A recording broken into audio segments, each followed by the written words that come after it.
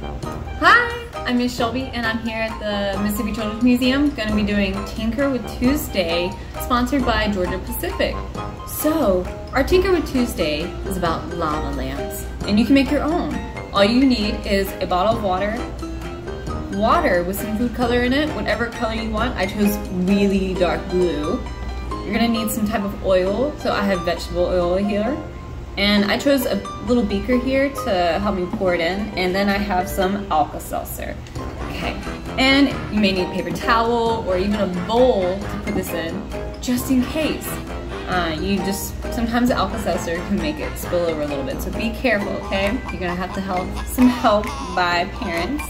All right, guys, so let's give this a go. So what I'm gonna do is I already have my water in here and my food color, right?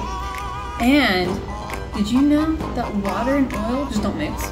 Because oil is less dense than water, so it's gonna sit on top. And that's what we want, right?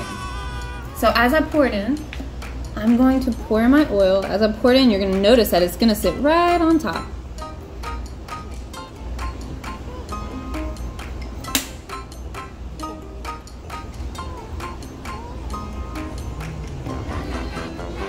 And I'm going to pour in quite a bit of oil just so it can have that really cool lava effect.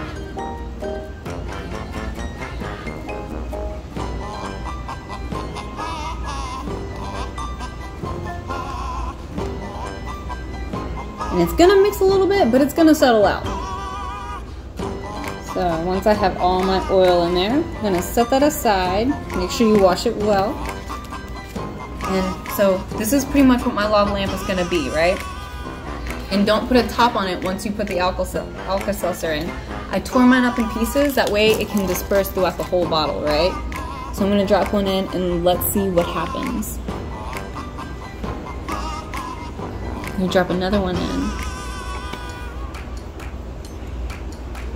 So this Alka-Seltzer is reacting to the water and it's making bubbles. So what it's going to be doing is going to be trapping this water and carrying it up because it's releasing air. And so it's going to make it go up. And you're going to see your water that's been dyed, you're going to see it go through the oil like a lava lamp.